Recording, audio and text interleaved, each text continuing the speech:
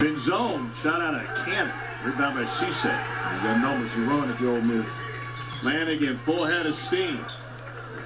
That's what he does right there, Tom. Presses the issue. Puts you in a bad spot defensively when you're caught. When the other guys run with him, they're able to kick out, or he controls his body really well while in the air, ready to avoid the charge. It's a third on Timberlake. The Bears got 3, Withers has 2, Gross Bullock has 2. And Alan Flanagan at the free throw line. Flanagan, 4 years and 114 games at Auburn. This is his 127th career game tonight. Taking Timberlake, that's a little frustration boiling over. Oh, I'm missing. My head was in my notes. What did he do? Little communication with the ref a little too much. I think that led over from 2 plays before with the ball.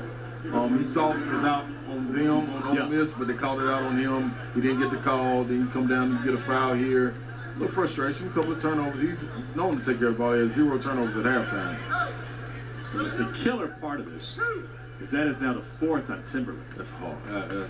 That's tough is not the word for that. This is a guy you don't want to see come out of the lineup.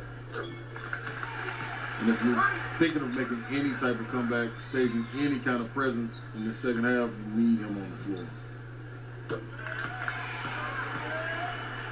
All of this happening while Flanagan is able to sit at the free throw line and get a rhythm. He's been missing bunnies. Like, those are his shots right around the elbow, the low block, playing them one-on-one. Now he gets to see the ball going in the rim with a rhythm. Flanagan can get hot in the second half, man. Bryant got to do something to slow this down. Flanagan had a 29-point performance against Eastern Washington earlier this season. Here's where the technical came from. And Anthony Jordan not wasting any time. I thought that was Anthony down low, Timberlake on the block. When was it? Him talking